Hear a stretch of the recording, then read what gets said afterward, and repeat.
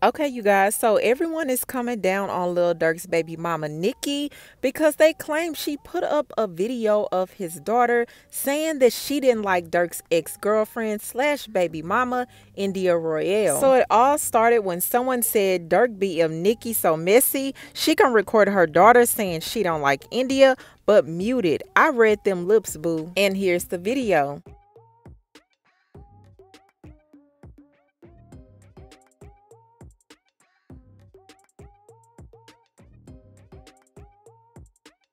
It looks like to me she said some fly stuff to her brother and then turned around and addressed her mom. But it's really hard to call. I mean, if we're not hearing her saying that she don't like India or whatever, it's kind of a thin line to walk because we know how you can mouth something and it'll look like you're saying one thing, but you said something totally different. So I feel like that's a fine line to walk and say that she absolutely did say something bad about India.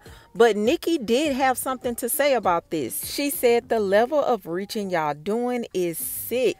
But this is what people had to say. Now, Nikki really be minding her business.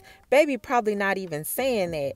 Child, between this and the way Durk mom be posting Nikki on current family vacations, I think a lot be going on in that man's family. This is why I ain't talking to an end with kids, because I don't like your ass either. The F, I swear to God, I could never. Keep kids out of grown folks' business. And I don't care if you don't like the stepmama, your little tail gonna respect her. Now, Nikki never clarified as to what she did actually say. And again, she had the volume off so we couldn't hear what she was saying. And I do honestly feel like that does defeat the purpose of posting the video.